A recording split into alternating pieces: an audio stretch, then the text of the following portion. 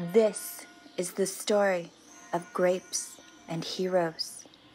Io ho imparato a fare il vino qui dentro, nella cantina dei vecchi, e comunque è sempre stata cultura della popolazione delle Cinque Terre.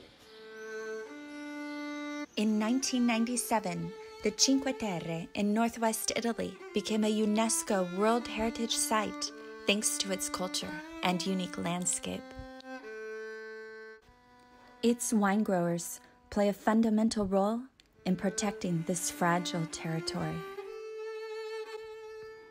With the exception of the monorail used in remote locations to transport grapes and equipment, farming here has changed very little over the past 800 years.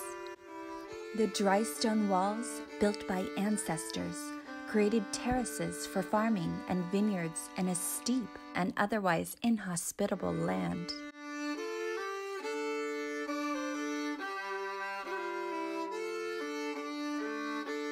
But these walls are fragile, and once they fall, they must be rebuilt by hand, stone by stone.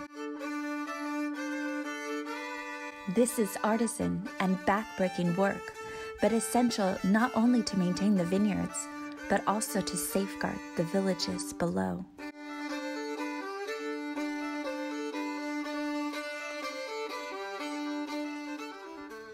The wine growers who preserve these dry stone walls are the unsung heroes of the Cinque Terre. We need your help to finance the restoration of the walls so that the Cinque Terre and its wine can be appreciated for generations to come.